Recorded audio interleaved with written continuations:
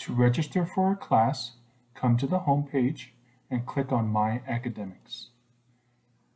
Once you're there, you can see all the classes that you have added to your schedule. In our case, we have the one class, Art 100, Section 10. You can click on the blue Register button, which will then bring up a list of optional fees. These fees are checked by default. You can get more information about these fees by clicking on these links. If you don't want to pay for them, you can uncheck the boxes.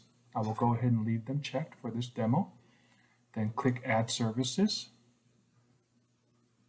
Now the system will update your schedule with this class.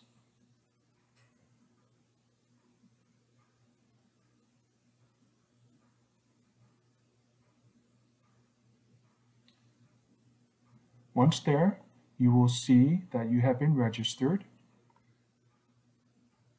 You can also come up here and click on Optional Services, and you will see what optional services you have currently signed up for.